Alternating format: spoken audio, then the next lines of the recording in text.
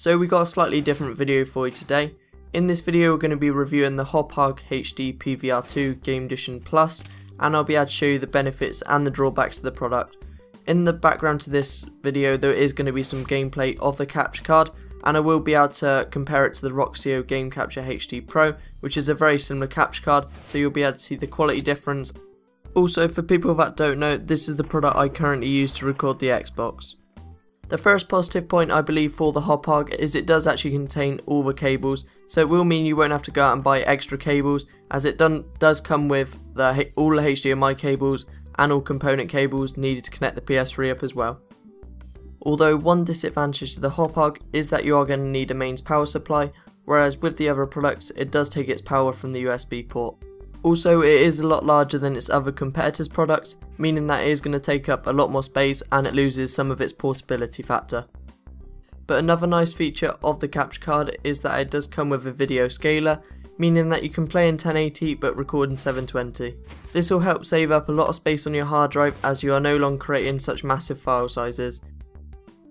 Also, I found the button on top to be very useful, as once pressed it will start the recording and also run the software, meaning that you're less likely to miss important clips. But the most important factor for me personally is that it produces high quality footage.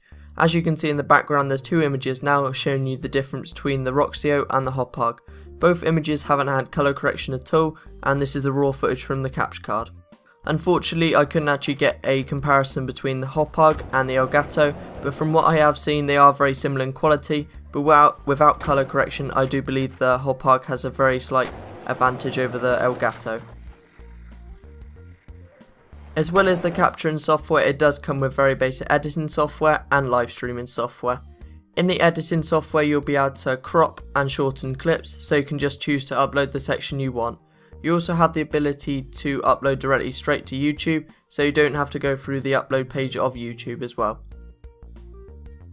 Another nice feature which really stood out to me in the software was actually the live streaming software, as it's very simple to use, as just once you've logged in and you've just started the clip up, you can add your own voiceover while actually live streaming directly to Twitch or Ustream. So overall I would recommend this capture card to anyone who's looking to buy one at the moment, as it does produce very good video quality, and also they've got great customer support, as I found it very easy to contact them when I actually had an issue with it, which they solved very quickly. And it does also have a few nice features like the live streaming function and also the button on the top, which you're able to start live streaming or recording straight away without any hassle. But the two things I would like to see change about this product mostly are the size of the product, as it is not very compact and it's not very easy to take around with you, and I would also like to see the price decrease.